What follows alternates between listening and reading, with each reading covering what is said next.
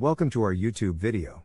Today, we are going to discuss President Joe Biden's plan to lower prescription drug costs by reducing prices for Medicare recipients.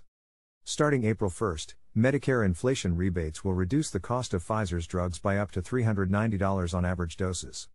The 5 drugs include Fragmin, Atgam, Nipent, Bicillin LA, and Bicillin CR. Fragmin is a blood thinner drug approved by the Food and Drug Administration in 1994. Atgam is a medicine for renal allograft and aplastic anemia. Nipent is used for chemotherapy, and both Bicillin LA and Bicillin CR are used for treating syphilis and upper respiratory infections. The cost savings from President Biden's rebate comes from last August's passage of the Inflation Reduction Act. This act also reduces further hikes in prescription drug prices by keeping them in line with inflation. A September 2022 report showed that 1,200 prescription drugs increased faster than inflation in 2021, a year before the IRA was signed into law.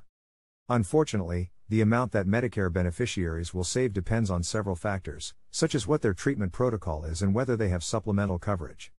President Biden is fighting to expand these cost savings to all Americans, and by the end of the year, Medicare will start negotiating lower prescription drug prices for its beneficiaries.